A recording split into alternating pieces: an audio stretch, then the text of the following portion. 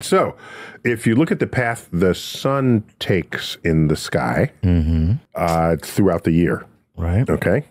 So the sun actually moves against the background stars. You can't see the stars, but you can kind of see them at twilight, like before sunrise, but it's not so bright that you can't see the stars. Look at the stars that are there. They come back in a month. It's a different set of stars because I say the sun is moving. We are orbiting the sun, so our sight line on the sun is changing. Every month, the sun is in front of a different set of stars. Right. All right. That is called the ecliptic. The moon orbits in a plane that is tilted to the ecliptic. Gotcha. You can only get an eclipse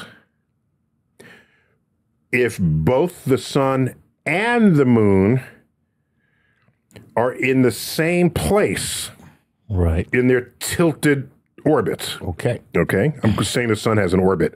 I'm very pre-Copernican in this description. Okay. When they're in the same place, then Earth, the sun, and the moon line up. Right. But at any other time, the moon is above the sun, below the sun, or to the side, and it's got to be right.